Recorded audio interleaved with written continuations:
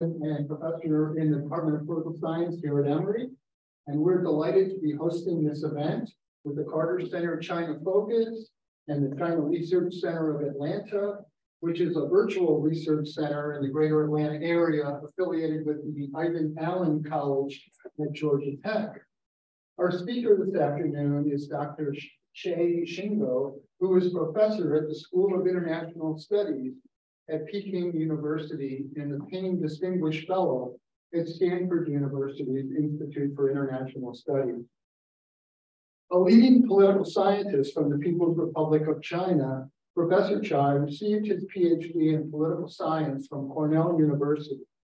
Throughout his distinguished career, he has published extensively on U.S. China relations and Chinese foreign policy. In his talk today, Professor will speak about the past, present, and future of U.S. China relations.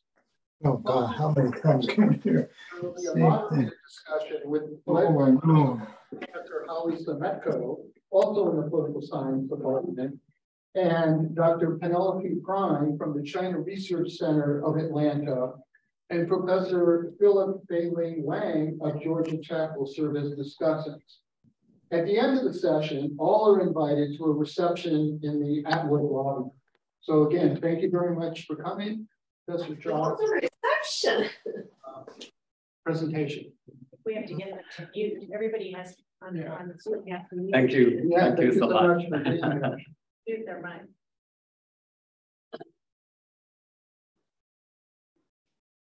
Recording in progress.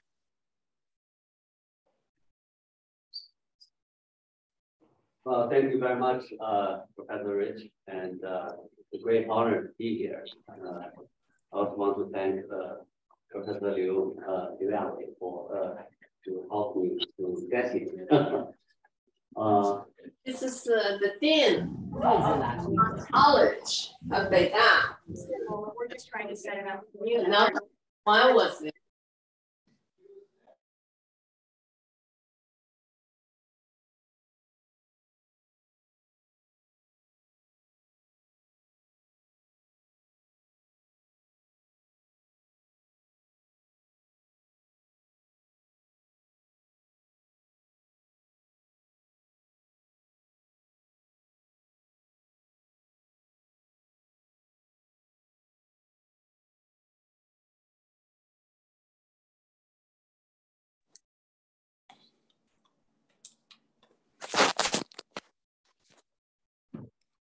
Okay, I just shut myself up. Okay, yeah, we're going to talk about a very important topic today, about China-U.S. relations. I think for the past probably 6 or 7 years, a lot of things have happened to this relationship. Has been going down and down from bad to worse. Okay?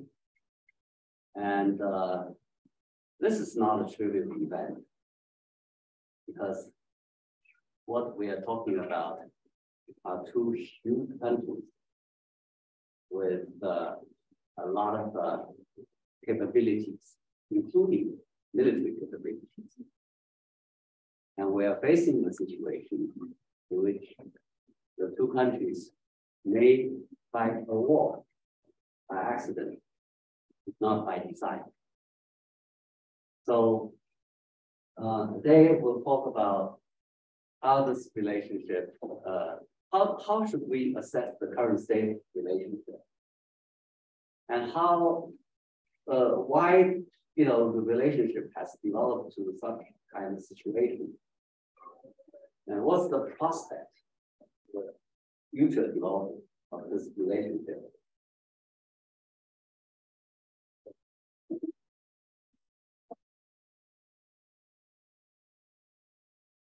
Actually, the relationship began to take a deep dip during the Trump administration. Before that, we had problems between the two countries, but mainly at least the leaders of the two countries thought, probably other experts and scholars also shared the view that the two countries shared more things in common than the differences. So we should try to manage our differences and try to work together on areas of shared interest. And both are stakeholders of the existing international system. So during the Obama administration, we had a lot of conflicts, but then things were looked at from that perspective. But then Trump came, the situation with a drastic turn. Of course, it's not all Trump's fault, but Trump, during the Trump period, we saw this the drastic change.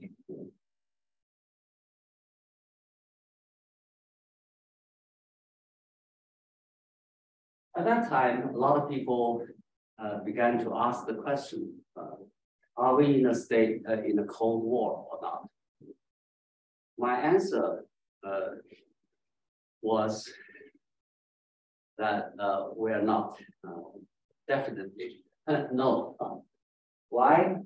Because in history, we only had one Cold War. That's the Cold War between US and the USSR. And that Cold War had three prominent features. The first is ideological competition. The second is military confrontation. The third is economic isolation. In terms of ideological competition, the USSR tried to promote proletarian revolution and try to build something like communism. We still don't know what that is in the final analysis, but that's the ideal, okay, including something like abolition of private property. The US was promoting liberal democracy. So we saw two competing ideologies at a global level, sponsored by two major countries, USSR and the USA. The second prominent feature, military confrontation. The US and USSR were competing all over the world for strategic advantage. They supported the puppet regimes to fight each other. And they were deploying their troops and maneuvers from a strategic perspective. So there was this global military rivalry. And in terms of economic relationship, the two economies, the USSR economy and the US economy were separate. And they forged two different blocks, Comecon on the US, Soviet side, and World Bank, IMF, and the GATT on the US side. So the world's economy was divided into two as well. If we measure China-US relationship with these three features as indicators, we find that China and US are far away from the Cold War, at least at the time. In ideological terms, China and the US were not competing. Even today, I think the competition is a very artificially construed construct. Why? Because China has never advocated at least in recent years, an ideology that will compete, that will rival with the US, with that of the US, like liberal democracy. China has claimed it has tried to develop a path of development called socialism with Chinese characteristics. And China has been arguing that this is the way that China has found for China in the light of Chinese national conditions. So basically, it's unique for China. It's not supposed to be replicated overseas. So in the 19th Party Congress report delivered by Xi Jinping, basically he argued that other developing countries do not necessarily have to follow the Western model. They can develop their own model, just like China, according to their own national conditions. Here, China is not offering its model for other countries to copy. Rather, it says that you don't necessarily have to follow the Western model. You can follow your own model, right, for development. So there is no such thing as ideological competition as the one between the Soviet Union and the US during the Cold War years. And in terms of military confrontation, sure, China and the US had some military skirmishes, maneuvers in the South China Sea, and perhaps also in the Taiwan Strait nowadays. But these are, military skirmishes and conflicts. And we took great care not to get too close to each other and to get into an accidental war. So China and the US are not competing on a global scale in a strategic sense. Of course, some in the US government, especially in Pentagon or maybe CIA, they may be thinking that China is competing with the US on a global scale in a military sense. But generally speaking, I think China is not doing that. Mostly, China's concerned with the South China Sea issues and the Taiwan Strait issues.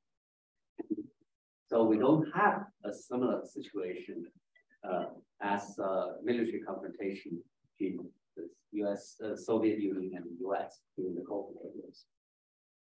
And economically speaking, China and US economies are so closely intertwined. It's a stark contrast with the situation between the Soviet Union and the United States during the Cold War. So if you add all the three up, you draw the conclusion that the two countries are far from a state of Cold War. But a lot of things have happened over the years, since over the past few years, very rapid. We begin to see some changes that indicate that our relationship is moving toward Cold War very rapidly. Ideologically speaking, both China and the United States are, emphasizing the ideological differences between the two countries now. For the Biden administration, it has been portraying this competition between the so-called authoritarianism and democracy, right? That's between China and the US. And in China, the Chinese government has been saying that we are striving for Marxism under the banner of Marxism to fight and resist the imperialist pressures from the US. Okay. So this is a situation that which both countries are emphasizing ideology in the relationship. This is pretty bad. Why? Because if the relationship is about interest, then we can always bargain, negotiating, and compromising. It's a matter of who gets a bit advantage over what. Yeah. But if it is about ideology, it's about identity. It's not for bargaining. So it's about right and wrong, about good and evil. And so it's something about, you don't give an inch. Then the relationship becomes very difficult to manage in a practical way. So this is one development. Another development is, I think, as the tension in China and the U.S. militaries in the South China Sea and Taiwan Strait grew larger, I think the U.S. military increasingly regard China as a strategic challenge. And China, of course, regards the U.S. as the main rival. So we are spending a lot of money to face each other's challenge.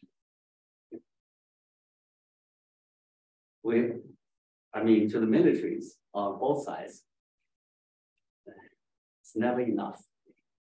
So I think we are on the verge of engaging in the military competition, arms competition. And finally, economy. In economic terms, the relationship is also moving in a negative direction because for various reasons, the Biden administration has found it difficult to give up with the tariffs the Trump administration imposed on China. Why? Because of perceived domestic obstacles. I don't think the Biden administration people believe that such tariffs are necessary and are good for the U.S. interests. Because among other things, it has kept the U.S. The price of consumer goods up.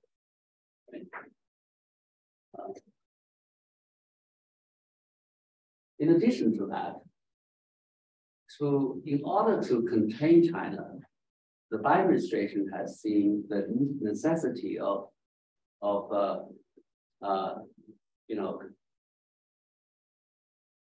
containing and bashing Chinese technologies.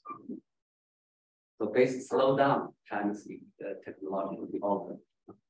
So you have the sanctions against Huawei and other high-tech companies in China, and also using the long-leg sanctions targeting at companies of other countries which trade with these Chinese high-tech firms. And of course, on the Chinese side, in order to make sure that it's not, in China, Chinese would say cutthroat technologies are monopolized by the U.S. and maybe used against China. So China has been spending in a huge way to develop its own indigenous technologies to replace the U.S. The perceived cutthroat technologies.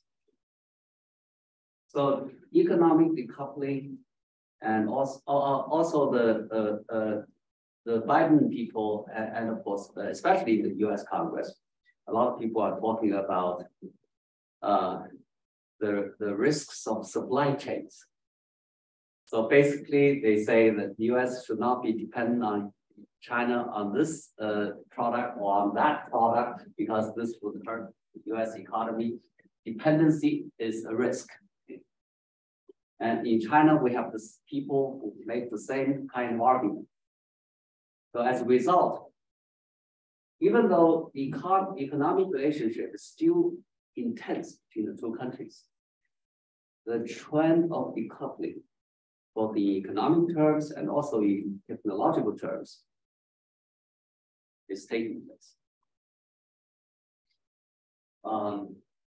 So this is the situation we are facing. We're not in a Cold War yet, but we are rapidly approaching to that situation. Why has the relationship reached to such a kind of state? I think at least 4 or 5 factors are explaining, can help us to explain it. First is the view of lucidity trap. The second is difference between political systems and values. The third is the role of Donald Trump. The fourth is domestic politics. The fifth is negative interactions. Lucidity trap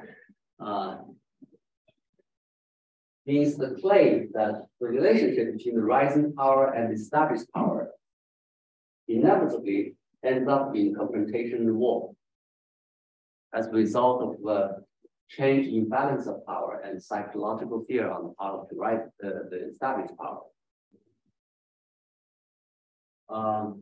Professor Graham Addison of Harvard University first came up with a concept. It's an old story, but he came up with this concept and became very popular for policymakers and also for people on the street. So basically, if you follow the logic, then China and the US have to fight a war, or at least the Cold War. There's no way out of it because China is the rising power and the US is the established one. Because a lot of people on both sides subscribe to this kind of argument, it has a big impact on policies of both countries. It's really unfortunate, but it's a reality.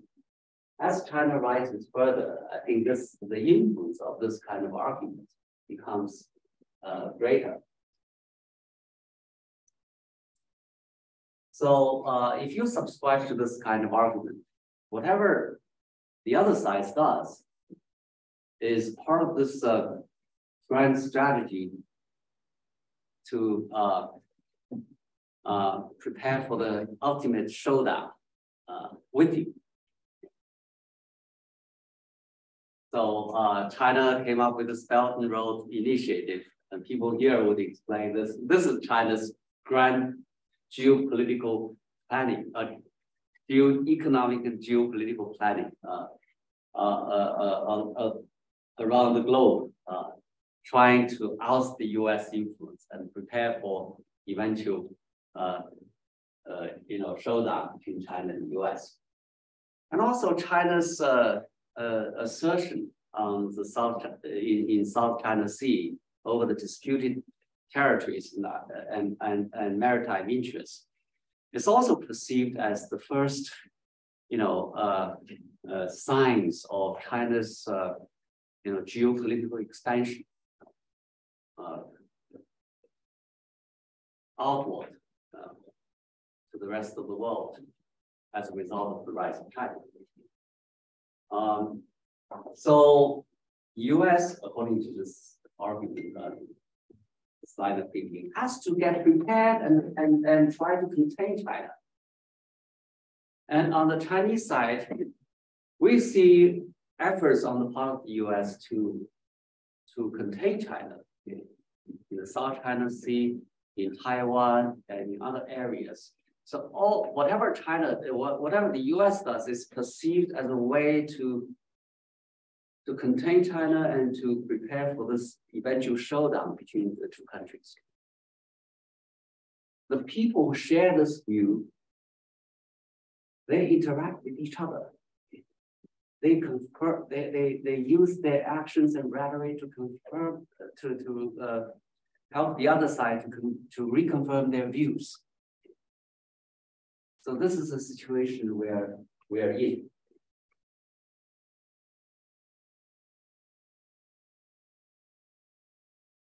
The second factor that has influenced China-US relationship in a significant way is the difference in political system and values. China has a different political system and values from the US. That has been the case for many, many years.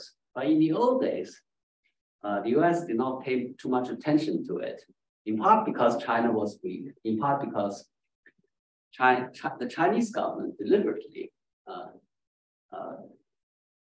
made an effort not to let ideology to define China's foreign relations. In other words, to downplay the role of ideology. During Deng Xiaoping's time, he specifically instructed to the Chinese diplomats not to play up the ideological issue in China's foreign relations. But now the situation is different.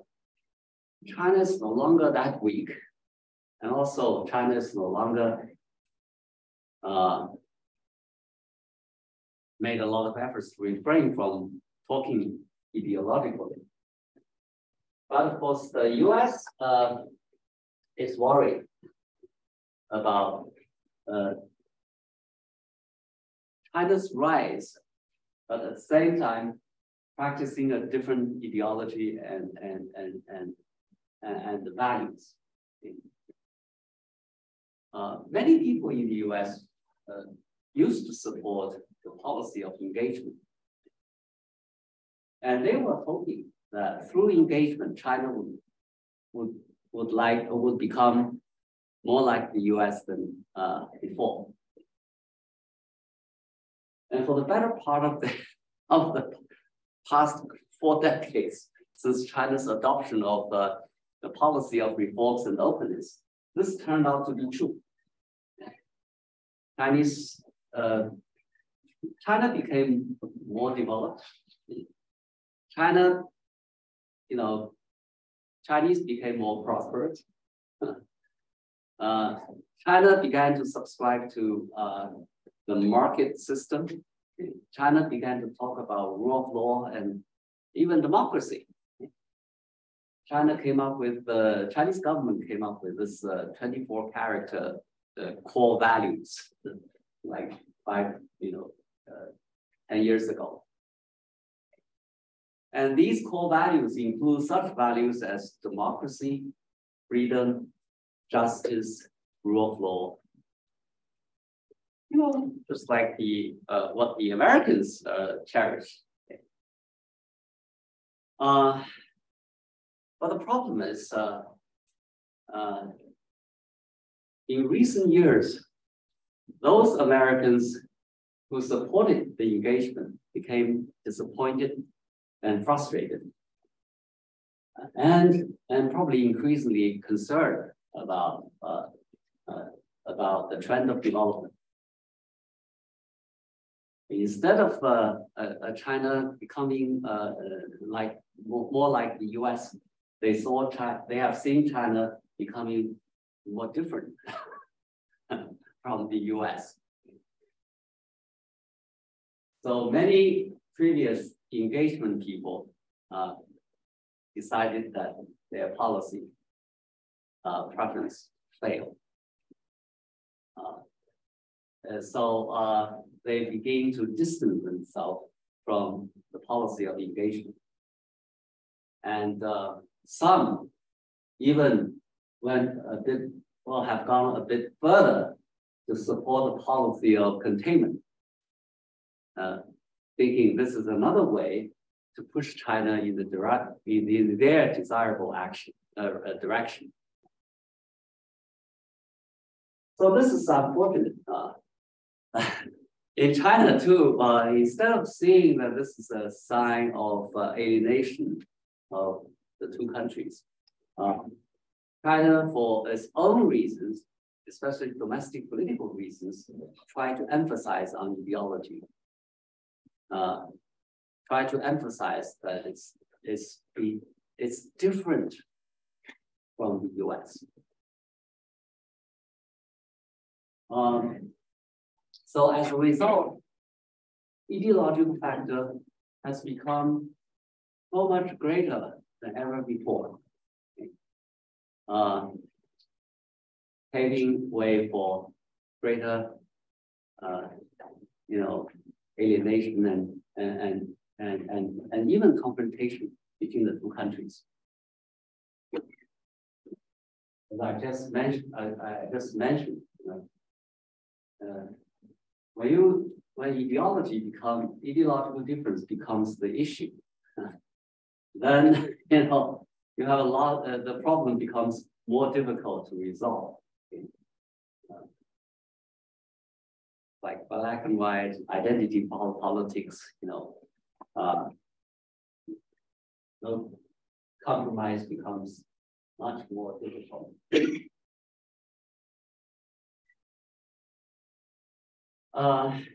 The reason that I single out Donald Trump is that it was very different. It's very different president. Before Trump came into office, U.S. presidents have also had problems with China. They also want to put pressures on China on this issue or that issue. But there was a limit to it. The limit was to what extent it would damage the U.S. interest. It would harm the U.S. interest. If the amount of punishment you give to China exceeds the amount of damage you inflict yourself, you'll be very careful about it, right? So there were this kind of limits to U.S. actions, U.S. pressures against China. But Trump came in, he thought all other presidents were stupid, were not brave enough, bold enough in taking actions. So he did in terms of trade tariffs. Okay. The amount of trade tariffs he imposed exceeded the imagination of U.S. policymakers of the past. And he didn't care. Of course, it inflicted damage to China, but at the same time, it also inflicted a lot of damage to the U.S. And it violated international law, like WTO rules. He didn't care. But the way he acted touched the floor of the relationship. Basically, the relationship sank through the floor to such an extent that it cannot be repaired easily, at least in the short run. So after this bold step was taken, China's U.S. relationship went to the point of no return. And you can take whatever actions that previously regarded as limits. The Speaker Pelosi's visit to Taiwan exceeded a lot of people's expectations, because in theory, they could touch off a wall in the Taiwan Strait.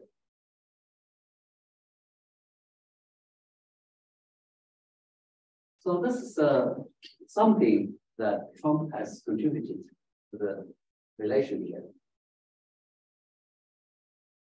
And the fourth factor is domestic politics between the two countries.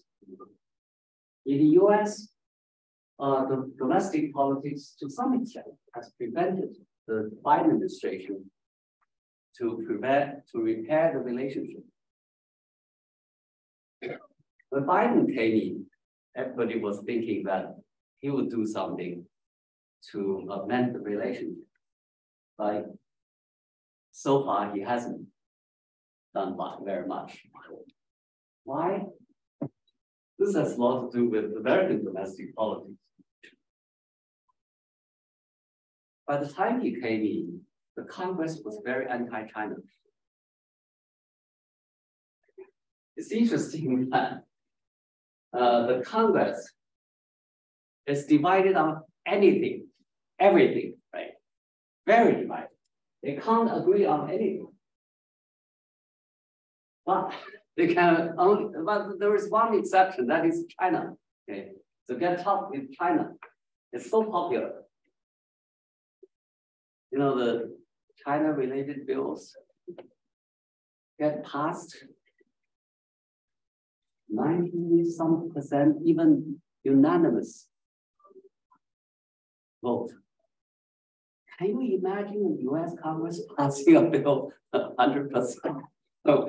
Unanimously? One American professor joked me, he said, the Congress would have difficulty of passing a harmless bill like making someday as a Mother's Day. But then they found it necessary to pass the bill as long as it is tough on China. It's amazing. They have passed quite a few legislations on China, especially over the Taiwan issue. The Taiwan Travel Act, among other things. Now they are talking about the Taiwan Policy Act, which is even tougher on China. And they spend a lot of time on China.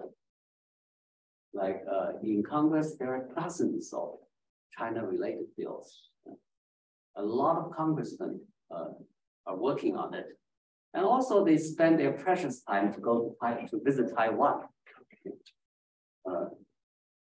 So this is one aspect of it. Another aspect of it is that the Democrats had a very slim margin in Congress, 50-50 in the Senate, and 10 votes difference in the House. Okay. These two situations combined made sure that the Biden would not dare to do anything soft on China, because in order to do anything at home, like rescuing the economy and fighting against the COVID or infrastructure bill, you need the Congress to vote for it. But then you can't alienate the Congress people by being soft on China. So that to some extent explains why the Biden administration has not made any significant attempt to repair the relationship. And they try to be tough on China. And when they are tough on China, the Chinese government felt they had to fight back for its own domestic political reasons. And President Xi probably felt that he had to show his political stance against the US pressures. Otherwise, the US would find ways to work around him and try to interfere in Chinese domestic politics. And the US, of course, in order to demonstrate its political correctness, has been criticized China on a whole range of issues. Okay. So on the Chinese side, we have to be, at least the leaders believe that we have to be very tough. We have to dare to struggle against the US. And finally, the negative interactions is another factor. And of course, it's closely related to domestic political situation. The diplomats of the two countries are no longer diplomatic. Okay. They curse each other in public, using coarse language. It's amazing. How can you improve relationship if diplomacy doesn't function anymore? Okay. They don't see each other. They use very tough language in referring to each other in public. Remember the meeting at Anchorage in Alaska between the senior diplomats of the two countries, the Secretary of State, the National Security Advisor, and on the Chinese side we have Chairman Yang and also Foreign Minister Wang Yi. They literally lecture each other in public. And they did it for domestic political consumption rather than for communication. Such kind of interaction,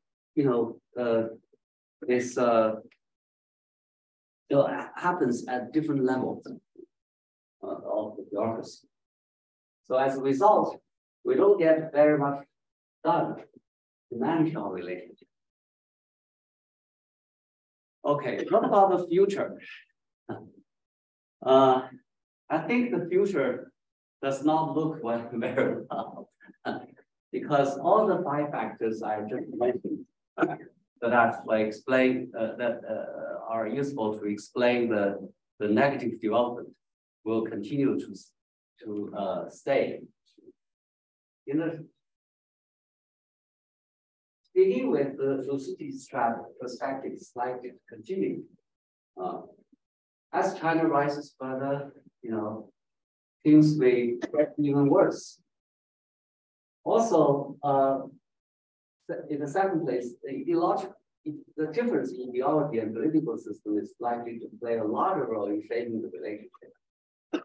Both Biden and Xi have their own reasons to emphasize the difference. We are seeing it in the rhetoric of both leaders. In the third place, even though the Trump administration is no longer in the White House, the tough approach toward China he inherited has become some kind of political correctness in Washington. 有要求所有的这些什么习近平下台、中共下台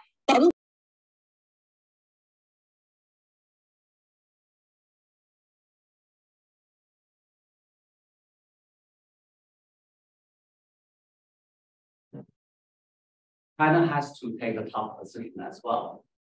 And also the popular support for the relationship has deteriorated over the time in this kind of contest. According to recent polls, people who have a favorable view of the other country have declined in both countries in a drastic way in recent years.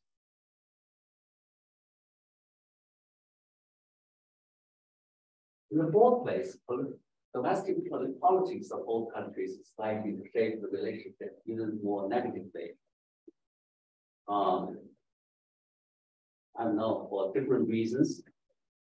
They see themselves unable to afford to be friendly to each other. And finally, the negative interactions are also difficult to change given the harsh domestic political environment.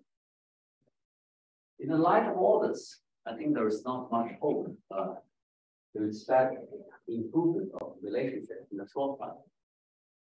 the relationship is likely to get worse than getting better in the foreseeable future.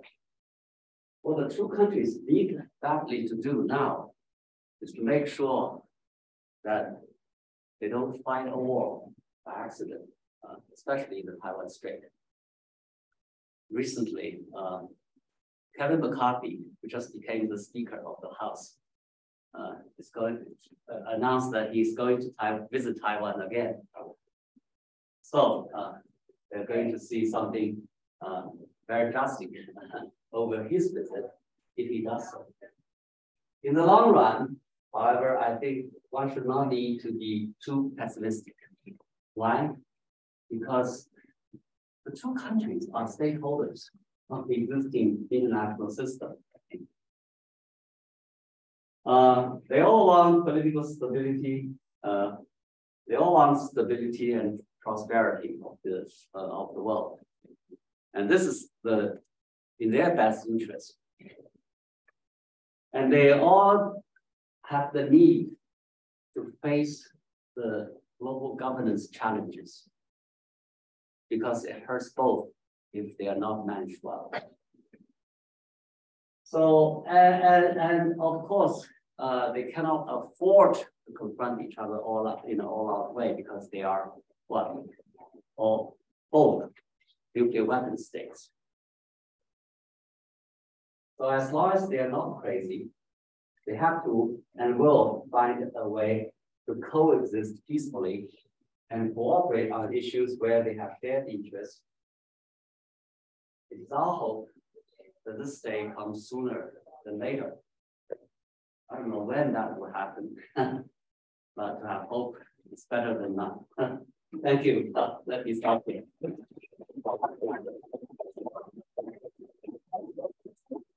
Very interesting. And I'm Holli Semetko at Emory. I just want to introduce our guest panelists here who found their way into this wonderful chemistry building. And I want to invite you to come up here if you want, and but to make comments. Sorry we don't have a stage. But, this is our stage. Come up. I want to introduce Maria Ravizova, who I just saw in September over in England at a conference. And she's a professor of global communication at Georgia State University, and also Professor Phei-Ling Wang, who's at Sandhurst School of International Affairs, who has long been a known entity, and he even knows the campus well, right? So why don't we start with the two of you making comments or raising questions, okay? Would you like to sit down? Sure. You're listening to your Yeah, we start. You're more serious. More senior. Yeah. Very Chinese way. More senior. All right. Yeah. Thank you, Holly, and thank you, Yahweh, for organizing this, and welcome, Qingguo. I haven't seen you in person for many years, like 10 years. Last time must be Shanghai Expo, right? Right. Sort of bumped into Shanghai Expo, right? Wow. 10 years ago. All right, so my task by Yahweh is to share with you guys what I think about U.S. China relations and say whatever I want. So what I'm going to do is I'm going to just very quickly make a few observations and assertions, not that different from Qingguo's observations, and then maybe raise a couple of questions for Qingguo to answer. Okay. Of course, all the left, the important stuff is going to take care of Maria. Right? The first observation I'm going to make is actually I'm of the opinion, I share with Qingguo's basic premise. I'm of the opinion that there are really no fundamental conflict of interest between Chinese people and American people, between the Chinese nation and the American nation. In fact, I think that two countries are fully capable of making the U.S. China relationship a highly mutually beneficial relationship, as the history of the relationship for almost 200 years have clearly shown, right? For most part of 200 years, the relationship between U.S. and China has been mutually beneficial, highly complementary and supplementary. You know, what we have, they don't have. What they have, we don't have. Kind of very good relationship. China and the United States has been very related to each other. And America has been instrumental to China as a modern nation. Its formation, its survival, its development, you name it, right? And China, of course, also contributes to the United States in great deal, including, cheap labor like me, come here to work here. So in a way, this is a first point I want to share with you. In other words, let's not lose the big picture. The second point I want to share with you, however, is that I also have to believe that in terms of how the two nations organize their own people and how two nations define state market visions, define state society relationship, and how two nations view the right world order. In other words, for political elites and leaders of countries, how the world should be organized, should be ordered. Unfortunately, there are some fundamental incompatibilities. Let's just face it, between PRC and the East, or between PRC and the West in general. Right? They just disagree on many, many important things. This is not something of national interest conflict, or people don't like people, American people don't like Chinese people, or vice versa. This is a matter of how the two peoples are organized, educated, or indoctrinated, if you will, different. And that creates a problem. Ideologically, politically, or worldview. How do we organize, basically, very fundamental. So that is a second point I want to share with you. So because of that, the problems have always been there since 1949. Even during the 30 years of engagement between two countries, the problem didn't disappear. It was hidden, or assumed away, or wished away. Like, oh, it doesn't exist, right? Or was hoped away, like, oh, well, things will change. We will converge, right? In many ways, that convergence did happen. As you all know, if I've been to China lately, or watch China attentively, you'll know China has been changing greatly because of engagement, to a great extent, also because of the Chinese conscious action, right? Choice. Deng Xiaoping opened China, reformed China. That's starting the trend. Today, China is unrecognizable to Mao Zedong 30 and 40 years ago. Just simple as that. It's heavily westernized for good or bad, right? In many, many ways, in terms of living standard, lifestyle, aspirations, infrastructure, technology, right? So yes, convergence seems to be taking place, but still the incompatible institutional, ideological, and worldview differences are still there. Now, given that, right, the third thing I want to mention is the differences themselves, though, in a way, are not necessarily bad, right? In other words, how we should organize humanity, how we should organize ourselves, how we should handle money, making money, business, the economy, and so on. Maybe not necessarily bad. We should allow humanity to have competition, different visions, different modes, right? Different ways of life. Why not? Chinese way, American way, we could go different, right? We're organized differently. We could coexist, as Qingguo mentioned a number of times, peaceful coexistence. But between the two ways of organizing everything, especially between two ways of organizing the whole world, a critical question is, which one may be more preferable? Which one may be more desirable, right? It's not feasibility issue, because even a less desirable or inferior system can exist for eons. We all know that, right? It doesn't have to be a perfect system to survive. Imperfect systems are fully capable of surviving for thousands of years, right? So the critical question today in a very globalized world for us to think about is, which one is less undesirable? Which one's more preferable, right? And it is here, as I have tried in my own work, I'm not doing the commercial here. I have to work on the China order, and the sequel is coming out very shortly, or China record. But I try to arrive at the sort of a finding that may not be ear-pleasing to everybody.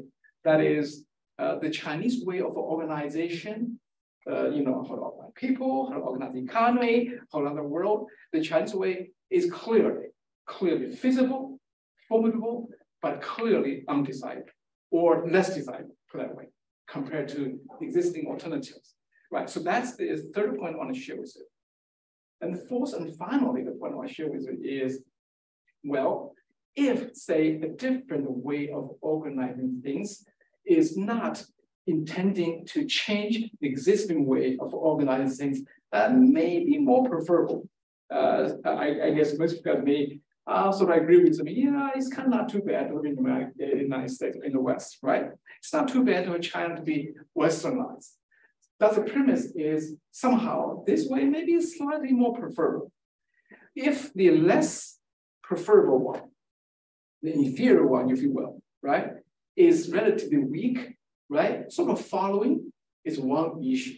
But if that one is now become ever more capable, and moreover, because of the internal mechanism has to fight to change the whole world, then we're going to have a problem. Right? So therefore, my final point I want to share with you guys before I address maybe two questions which you to think about is that, well, in my humble opinion, between a rising Chinese power, which is fully capable right now, and besides the PRC state, the government is actually world-class power already. If you think, well, Chinese living standard is still low, China is still second largest economy, is developing country, yes, all that. China is probably less desirable place to live, and all that maybe. But the PRC state now is a fully world-class power by two simple reasons. One, it has a huge economy to extract from. And two, this kind of extraction is highly centralized and unmonitored. Makes Chairman Xi Jinping much more powerful than President Biden in terms of how much money he can spend in whatever ways you want, right? So this kind of concentration of power, organized in a less desirable, more inferior way, will pose a question for everybody to think about what's going to be the future. So I somehow agree with Qingguo somewhat, but I differ in a way that I see in the future for several possibilities. One possibility is let's fight it out, right? See whoever wins will win, right? That, of course, is highly undesirable. It's disastrous because you keep making white people weapons, right? And besides, why do we have to kill people in the 21st century in order to, persuade people to change? We don't need to do that. The second option is very simple too. For the United States to gradually give in, to accept, well, maybe an inferior or unfamiliar way of organization, but still, hey, what the heck? You can take charge. You can run. For the United States to back down, to give up a little bit, right? To reorganize the world in Marxist terms, or socialist terms, or Chinese characteristic terms, or as I use my language, the China order terms, right? The traditional Chinese way of organizing Tianxia. Well, who says America is God-given the right to lead the world? Right? It's no given, so that's possible. Second possibility, right? The third possibility, of course, is for China to continue, as what Qingguo mentioned, that many people hoped to transform, to change, or in my blunt language, to keep westernizing, to keep changing, right? To keep embracing the world, to become a new leader, just as good as America, probably better, right? That's a third possibility. Final possibility is possibility Qingguo already taught us that is unfortunately quite a new Cold War kind of confrontation, right? Since PRC and USA has never been fully coupled any time at all, the only coupling we had during the engagement era was actually half coupling, half decoupling, mostly on Beijing terms, right? So the new quasi-Cold War essentially will be a decoupling, this time more on Washington's terms, right? So that's kind of four scenarios I see. And if you ask for my personal biased opinion, which one do I prefer? In fact, I think the quasi-Cold War or Cold War competition now appears to be the most likely and least undesirable outcome of the four. That's unfortunately the case. So there you go. I share your pessimistic view about near wrong, right? We seem to be stuck in this kind of situation. All right, so two quick questions. I agree with you that, as you wrote not long ago, you argued that it is critical for China to make the United States feel secure, more at ease about rising Chinese power. I cannot agree more. I think that's a perfectly good point to make, right? So my question is, by doing what? How? What does it take for the PRC to persuade the United States or the West in general? Guys, don't go panic. Don't worry. We're not going to change the way we grow. Right? How to do that? Given what is happening, over the past, actually, I would say 15 years, not just 10 years, 15 years. Given what happened just last week, when Xi Jinping led the Cuban leader on Tiananmen Square, solemnly declared socialist comradeship again, right? We have the future for us. Given all that, so what does it take? How would you manage to convince the Americans, come on, feel good, feel at ease, right? The second question is narrower, is do you see if there are, or do you hear if there are any dissenting voices in China regarding the Chinese foreign policy? As you know, in the West and the United States, we are notorious for internal divisions, right? We have internal diversity. Our foreign policy is zigzagging all the time, right? Up and down, all kinds of stuff. Trump, Biden, Obama, whatever, right? Do you see that also in China to some extent? Or is Chinese foreign policy entirely one voice kind of exercise, right? One person says it, and that's it. Or there are different voices, different kind of views that may be influential in the reality. So there you go. Thank you. Can Professor Jia hold your answer? I remind you later. Because we're going to get Maria. So thank you so much for the invitation to join last minute and to provide this interesting discussion. So I wanted to briefly remark in terms of the expectations or the aspirations for future U.S.-China relations, and then focus a bit more on the ideological factor. That's something that I've been studying for my research on U.S.-China competition for soft power in my recent work. And I also wanted to talk about some other additional factors that may be contributing to the state of U.S.-China relations and pose them sort of as questions for Professor Jia Qingguo in terms of how he sees those factors, or how does he measure, or maybe envision them in the larger context of this presentation and this analysis. So first of all, when it comes to pessimism, I guess I also share a similar sentiment that's been expressed in this panel when it comes to the evolution of U.S.-China relations. And the additional kind of forces that I guess some factors that make me pessimistic is the diminished exchanges when it comes to media, culture, and educational ties, right? We talk about this a lot also in the Carter Center events, the extent to which we used to communicate when it comes to academic exchanges, discussions, conferences, the Fulbright Fellowship, right, and all kinds of different engagements that have now become almost non-existent for different reasons, right? A part of it, of course, is the difficulty of access to China with the zero COVID policy, and part of it is just the nature of the confrontation that's taking place on multiple levels that makes exchanges very difficult. So I'm very concerned about the future when it comes to the state of the exchanges across other societal layers, not only the high politics, but also the universities, the media, right, the youth. How does this end up featuring in U.S.-China ties? It seems like that's also an outcome of this confrontation, is that these ties are becoming very much curtailed. And then shifting towards the ideological factor, I thought it was a really interesting part of the presentation when it comes to the nature of the new Cold War and the comments at the beginning about ideological confrontation not quite being in the level of the Cold War, right? You made this really interesting comparison. But then towards the middle of your presentation, you talked about how maybe we are starting to shift towards that domain. So I was wondering maybe whether we could differentiate between the explicit kind of ideological competition between US and China on the global scale versus a more of a bilateral ideological confrontation of the US versus China kind of bilaterally. So when it comes to the global competition, I would still argue that perhaps the US and China are not quite competing for different models and visions. In my analyses of US and China's conceptions and practices of soft power, for instance, that often invokes values and cultural engagements and so forth, I find that China and the US practice something fundamentally different. For example, in the Chinese case, the focus is often on pragmatic approach to soft power. So it's all about material, or a lot of it is about material empowerment, Chinese initiatives. We have all kinds of diplomatic events and all sorts of deals that also include economic deals, all kinds of agreements to facilitate aid, whether it's material aid during the pandemic or developmental aid as part of BRI initiative. So all kinds of engagements, including Confucius Institutes, when you look at the developing world, a lot of them are about jobs as opposed to just culture or ideology, right? I've done this research in Ethiopia, and I found that most students and many parts of Africa, including Ethiopia, they study Chinese not because they're, being kind of ideologically brainwashed to be interested in China model, quote unquote, but mostly because they want to get a job at a Chinese state-owned enterprise that operates in Ethiopia, right? So many jobs that actually pay students 2 to 3 times the rate of the professor rate, right? So the professor at the Ethiopian university gets paid 2 to 3 times less than a translator who works for a Chinese company.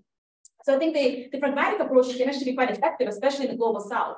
There's something to say when it comes to providing something practical, material, as opposed to only focusing on ideals and values, which is what the US has been doing for a very long time, including under the Biden administration, the Democracy Summit, right? All kinds of big meetings that still emphasize kind of the Cold War rhetoric of values, competition for the global order. So we see that maybe the US is invoking this competition framings, but China doesn't quite provide a different model perhaps, but more so giving something very practical and experiential. Until the pandemic started, going to China has been relatively easy for the youth and for elites from the global South. That's something I've been also researching, trainings of journalists, trainings of elites in thousands, right? This is really an immense effort to engage with communities that are often disengaged by the West, right? So it's very hard to come to the US, as many of you know, to study, to get a scholarship, but it's very, very easy to come to China up until recently, again, up until the zero COVID policy. It was really accessible. I think that access has been very influential in boosting China's image in the global South. So I see perhaps that the two are kind of offering something distinct, the US focusing more on values and ideals, and China focusing more on pragmatic appeal when it comes to global competition, as opposed to kind of a different model altogether.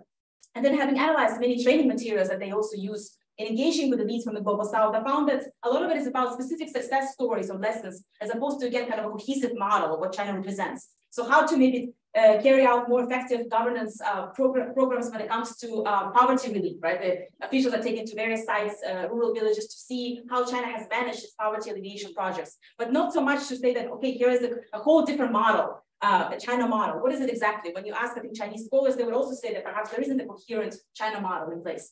So I think that's something that's worth distinguishing. And then when you look at the receiving side of this equation, and again, thinking about the global South here, the elites I've interviewed often see the two as complementary, right? The US is offering something, China is offering something. The more players that are coming into the region, the more they're actually willing to engage with them, right? So we also have Turkey, Saudi Arabia is becoming more active. Russia has also entered the sphere. It's not just the US and China, there are actually more actors, and they're welcome so long as, again, they're bringing something different and it creates more opportunities for bargaining.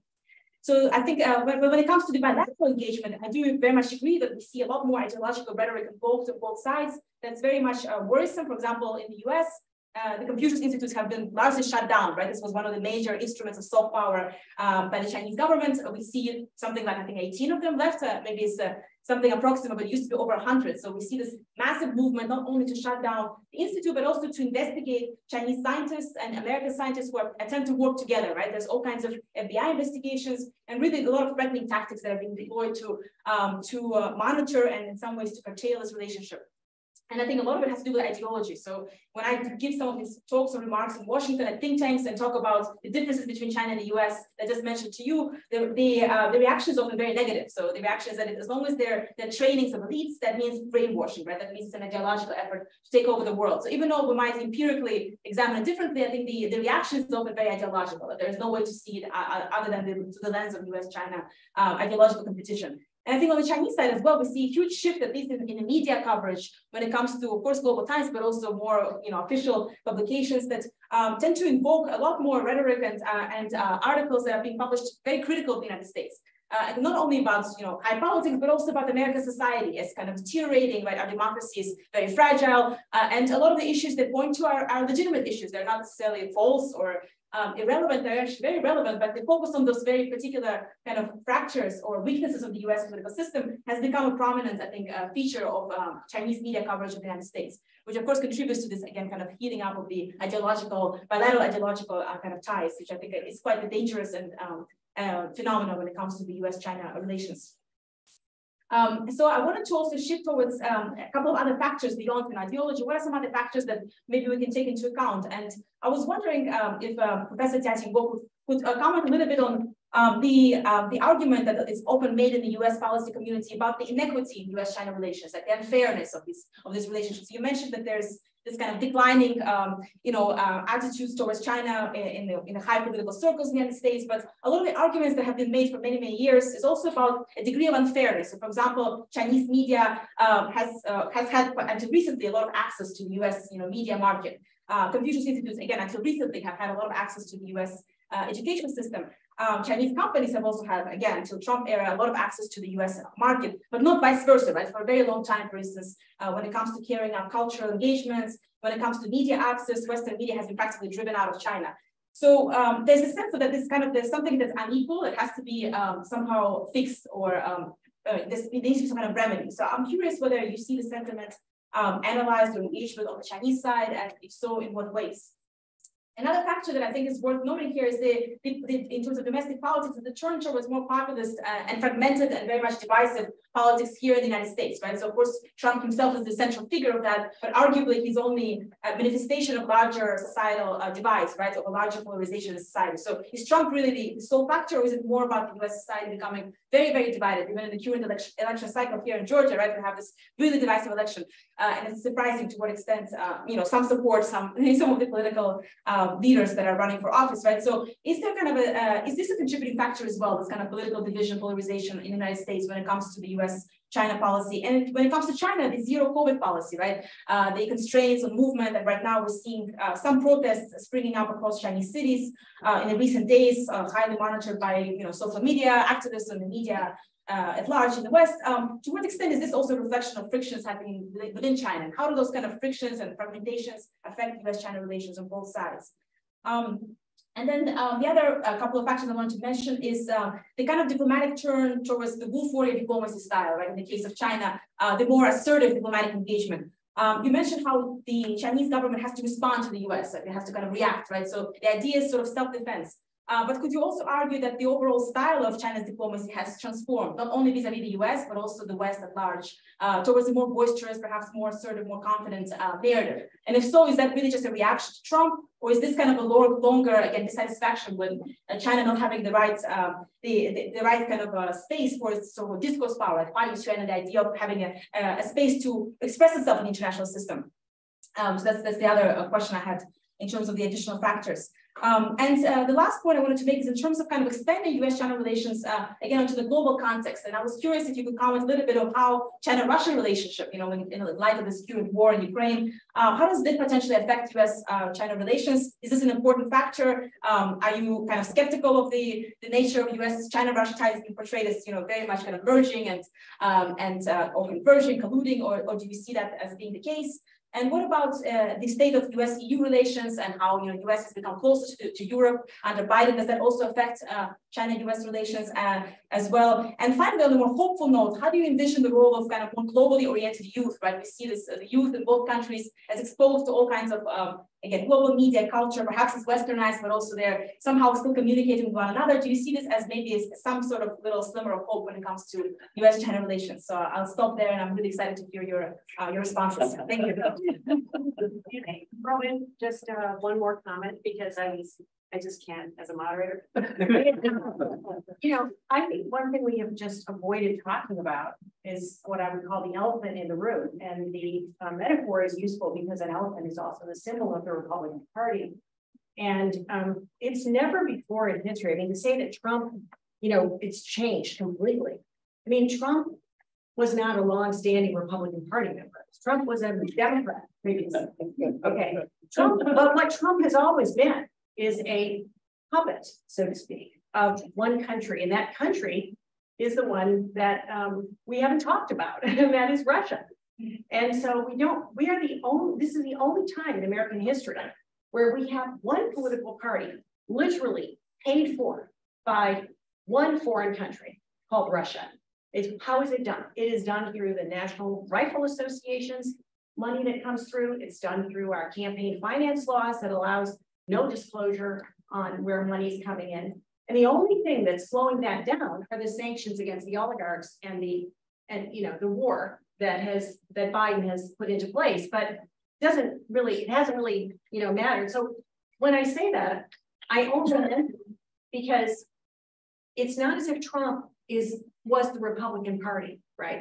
It's as if Trump is Trump, and Trump has his own interests to protect, businesses that might be based on loans that are guaranteed through Russian behind a Deutsche Bank source of loan, right? So we have, that has all, there's just wide open problems of, of that happening. And so to the extent that that has an effect, I mean, on what's going on in the United States, I don't think we can talk about U.S. public opinion without talking about how much Russia has been interfering in brainwashing through online sources that I'm studying. I study social media now, and for over a decade. I mean, QAnon has a long history, and QAnon, once you're vulnerable and in there, you can be fed just about anything.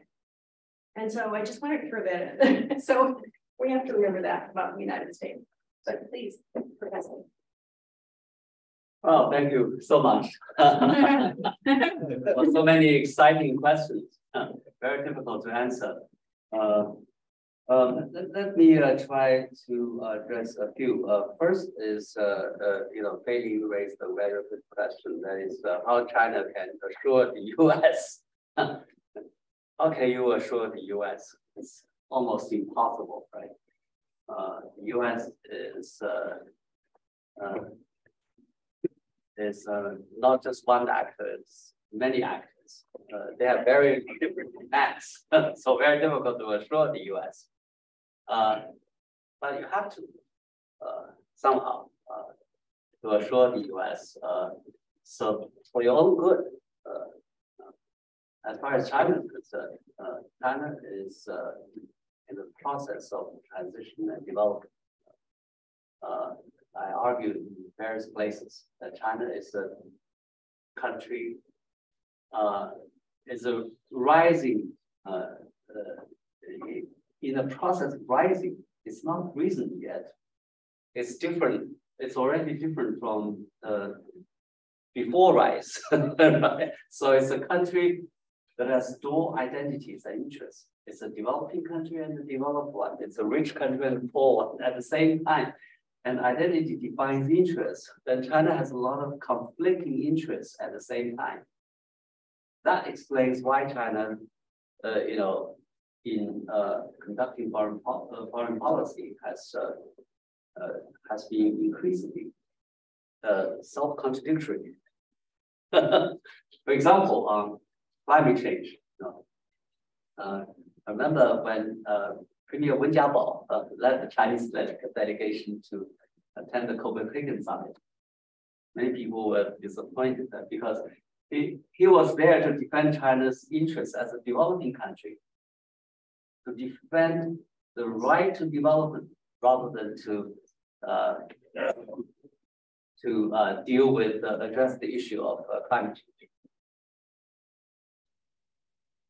But before he went there, and after he came back to China, he devoted a lot of time and energy to promote cutting emission.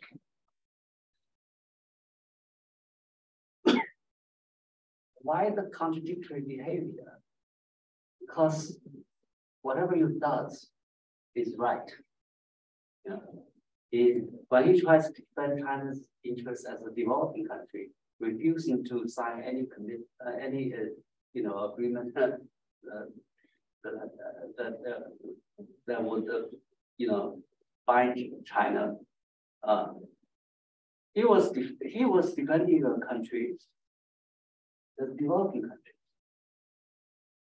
But when he came back to China, he was defending a country, China that's developed. If you go to China, you find that China is both a developing country and a developed country at the same time. You go to Shanghai, Shenzhen, and Guangdong, then you find a developed country. Well, better, high-speed rails. We can say that now. But if you go to the countryside, China is still a developed country. So this is a particularly difficult time for China to conduct coherent foreign policy. And to assure the U.S., China has to make China has to make double efforts to make sure that the US do not get the wrong message.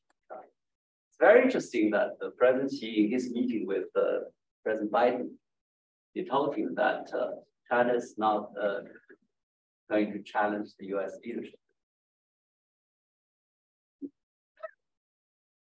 Doctor, let me ask you a question as you approach that subject. As a student of China, it just seems to me that everything we hear from diplomats and military people is always confrontational in these last few years. We've got better weapons. We're going to control space. We're going to go up to the polar cap and claim it. It's all confrontational. So what are we supposed to think? And you look at the development of the South China Sea and what was built there. That's not Club Med. That's military. That's military. And then all the provocations that you see of incursions into the ADIS to different airspaces, it's always confrontational. So what are we to think? That's another challenge in terms of assuring the US. Very difficult. As China grows stronger, Chinese people put a lot of pressure on the Chinese government. On the South China Sea, China has made claims many years ago. The claims have not changed. But China did not do very much in the old days. Why? The Chinese government told the Chinese people that, look, we are not that strong. We cannot do anything about it. And then Chinese neighbors like Vietnam and other countries try to, assert their sovereignty over by taking actions. And then the Chinese government said, no, we are not strong enough. We are not going to do anything about it. We cannot do anything about it. And now the Chinese people are saying, no, you are not strong. You are not that weak anymore. Why don't you do something about it? So this is the pressure. No, the Chinese people. I'm condemned many times by the Chinese people for being too soft. But anyway, how are they rated by the Chinese people? But anyway, well, on the internet, social media, social media. But anyway, I would say that this is the one problem China is facing. You want to assure the US, but then you are facing a population that wants you to do something to defend the so-called legitimate rights and interests of China. Okay. But in the US, of course, you perceive this as some kind of a expensive, aggressive kind of act. In other words, China has been imposing new claims and expand on the geopolitical terms. That's not true. China's claims have been there for many years. But the problem is the difference is that China has made greater efforts to assert those claims. I don't know whether it's a good idea to assert the claims in that way, but I would say this is part of the logic of the current conflict. It's different. Part of the difficulty for Chinese government to reassure the US that the rise of China does not pose a threat. But the problem is we also have people in China who argue that, look, the US has been conducting military activities along China's coast consistently for many years, doing the reconnaissance activities along the Chinese coast, even though in the high seas. The Americans believe that they have a right because you have freedom of navigation in the high seas. But the Chinese interpretation of freedom of navigation in the high seas is that if you travel too close to our coast, even though you are in the high seas, you have to let us know and to conduct in a way that is prudent. But the problem is, we have a difference over this issue. In the past, China could not do very much about it. Now China is doing much more to interfere, to make somehow create troubles for the American airplanes and military warships along China's coast, and then this has become another source of friction. I don't know who is right, who is wrong. Okay, maybe I've been arguing to the PLA. I said, look, maybe we should not protest too much on this, because one day we'll be like the U.S. We want to patrol in other countries, near other countries' coast, to collect information, intelligence, so that we can play our role as the so-called, order peacekeeper, order keeper or peacekeeper. So we don't want to find away our future interests. But anyway, this is something, China is rising, and we are facing a lot of problems associated with rising. And part of this has to do with the issue you raise. That is, we don't see reciprocal arrangement in terms of access by our diplomats, by journalists, by other people. Okay. Why? Because China was a very weak country in the past. Okay. And China demanded to have this kind of unequal arrangement for fear of interference of your own internal affairs. As a weaker party, you care more about sovereignty, control, and that sort of stuff. But China has risen, has become strong, but Chinese mentality has not kept up with it. We are still used to the old way of unequal arrangement. That kind of unequal arrangement reflects on the power asymmetry of the past. But now China is no longer that weak, but this old arrangement continues. And that caused increasing dissatisfaction on the part of the developed countries. They're saying, look, how come you still want to keep this unequal arrangement? Okay. But it's ironic that it's the Chinese who are demanding equality and respect, mutual respect. So this is the very interesting stage associated with this period of development. That is China in transition, okay? Where Chinese material capabilities may reach a certain stage, but psychology, mentality is still associated, still stuck with the past, to some extent. So I've been arguing in China. I said, look, we have to adapt to the realities. We're not that weak anymore. Let's face it, okay? Others are not going to accept this kind of arrangement. We should have equal access. Okay? Sooner or later, we have to change. It's better for us to change earlier than later, right? Otherwise, we'll become, we will be put in a sort of an even more disadvantageous state. Okay. And final, another question is policy differences you raised. Yeah. Of course, we have policy differences. You may have, identify with the same goal of the party, of the nation, but still you have a lot of differences in terms of how to attain those goals. Okay? We have a lot of policy differences. Some people think we should do it this way. Some people think we should do it that way, just like in the U.S. Okay? In the U.S., you even differ on the policy goal, national goal, in general, in public. In China, we don't contest at that level, but we do fight over how to attain certain things. But of course, we also deliberate on the larger issues, but mostly private. There are many other questions.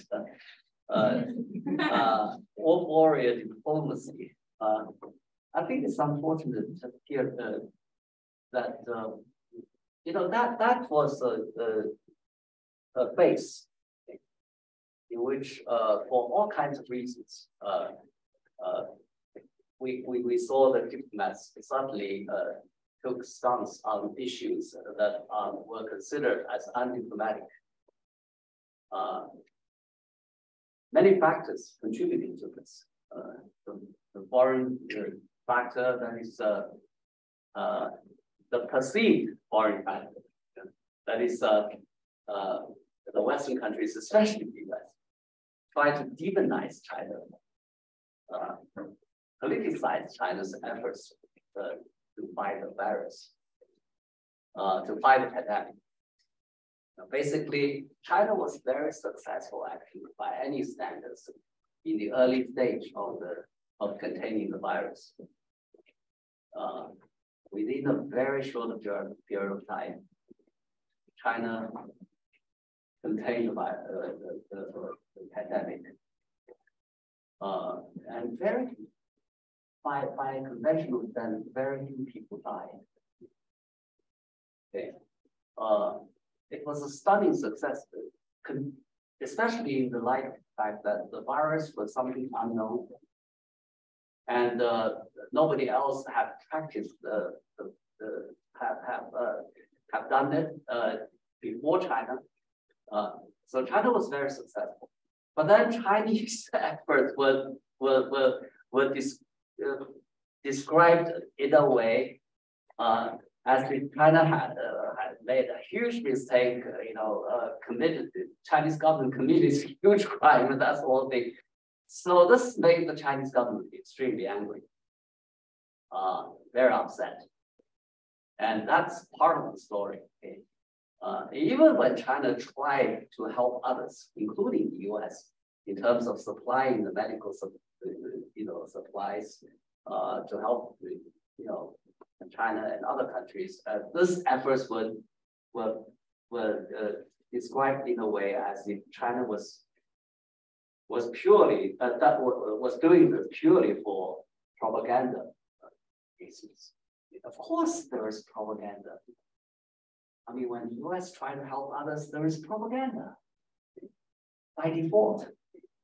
But the problem is, when it was described as purely a propaganda effort, that made a lot of Chinese very angry, upset. So and also it happened at a time when Chinese government was trying to emphasize on political correctness in China. So somehow you have to take strong stand against perceived evil. And the West was perceived protected in that way. So the diplomats had to take principled positions. So it was a very unfortunate time that we had. But there were good reasons for that to happen. I hope in the future we do more diplomacy rather than bashing each other. So if you look at the rhetoric of Chinese diplomats today, very different. Let me stop here. Maybe we have some other questions. Yes, are there other questions? Yes, go ahead. Hello, Professor Jia. I'm a sophomore studying political science, and I think I've read some articles about Socrates trap before, about from Professor Qingguo from Cornell University. He talked about he said that the Socrates trap is actually a kind of designed by the West, because the trap means that it is the rising power that sets up the trap to the existing strong power. Besides, there's also, we can see that the consequence may not lead directly to war, as the Cold War of USSR, and US is not something related to the hot war. So basically, to what extent do you think that this model, the Socrates trap, can be applied to the current US-China relationship? Well, I know Professor Allison. I don't think he had a grand scheme on conspiracy. I think he tried to warn us the possibility that the rising power and the established power may not get along and may get into a war. And he conducted this project trying to examine all the cases of the rising powers and how they end up with in their relationship with the established power.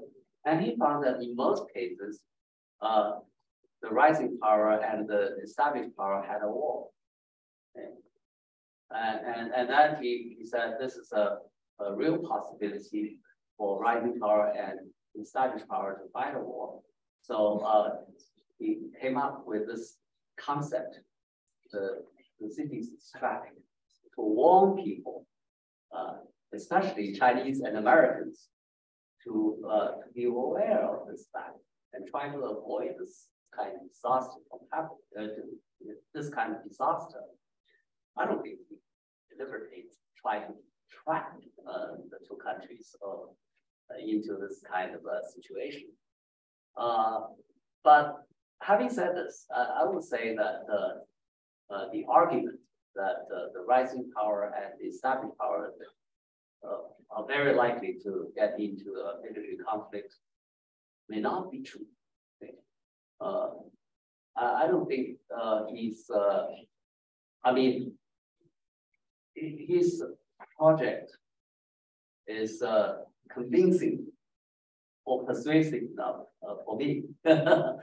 Because if you look at, there are many,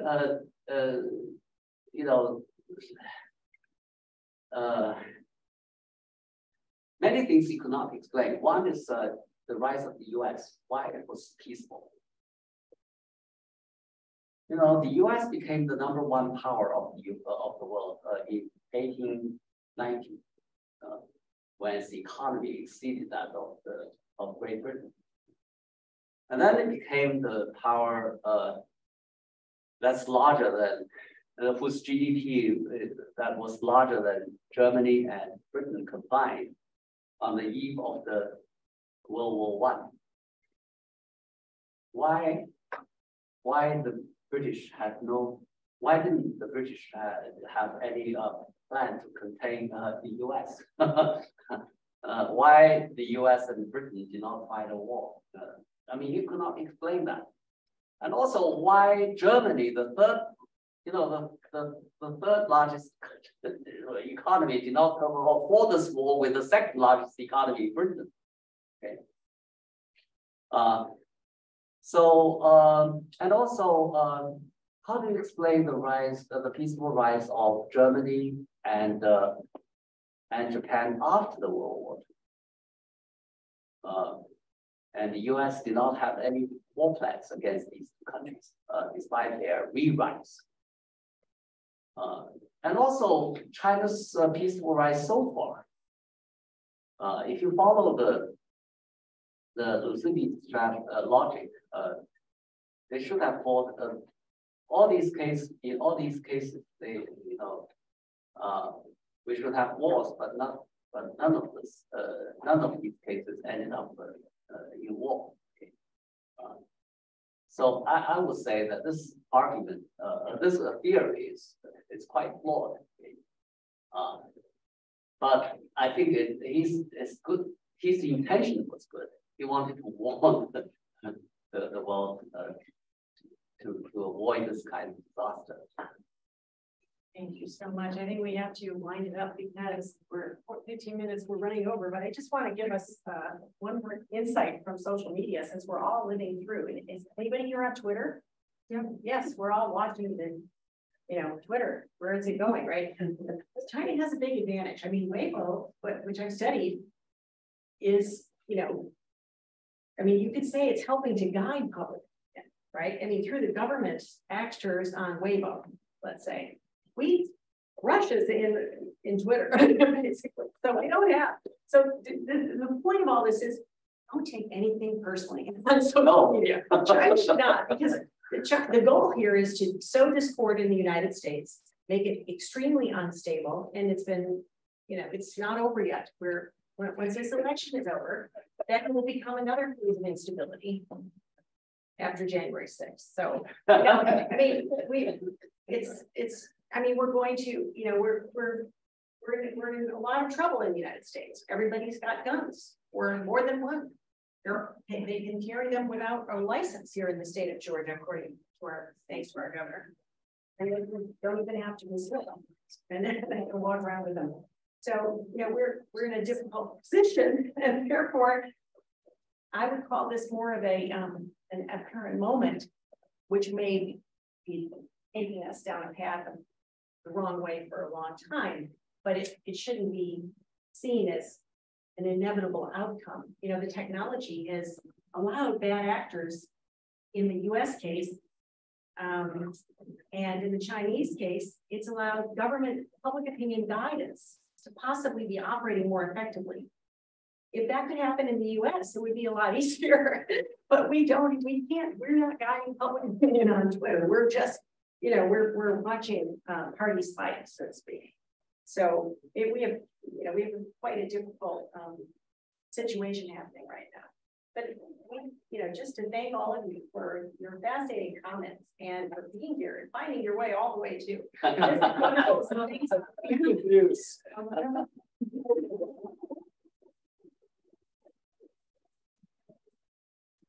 So thanks to the Department of Political Science, we do have a reception. So if you exit this room, take a right, go all the way down the hall. That's the reception. So join us and mingle with all the stuff over there. So I'll see you down the hall. Bye.